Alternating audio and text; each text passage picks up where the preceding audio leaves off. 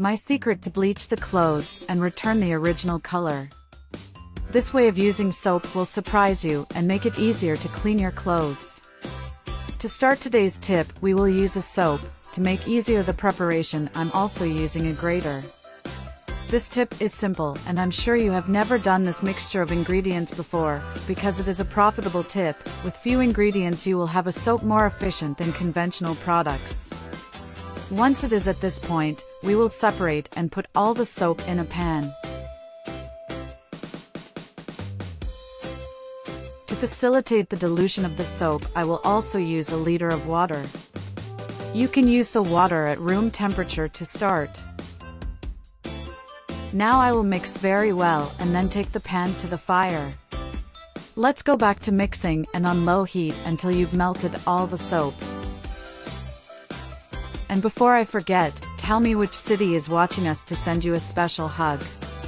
Today's hug goes to Gervik Roxas from the Philippines. I'm glad you're enjoying our tips.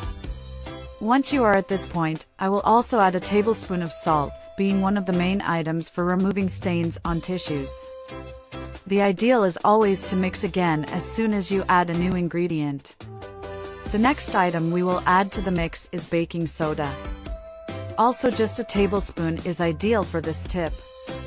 Baking soda is one of the main items to use in cleaning tips, mainly for its alkaline effect. In this tip it helps directly in removing stains, especially in white tissues.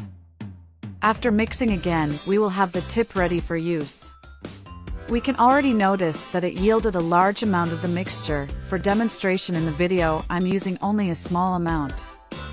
For use, we should only put all items, and maybe in addition to clothes, also cleaning cloths, towels, and other fabrics.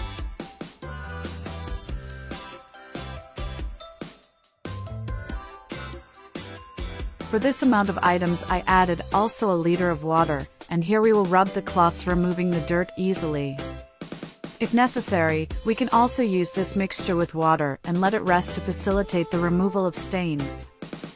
Once the clothes or cloths are clean, we should only remove the excess product.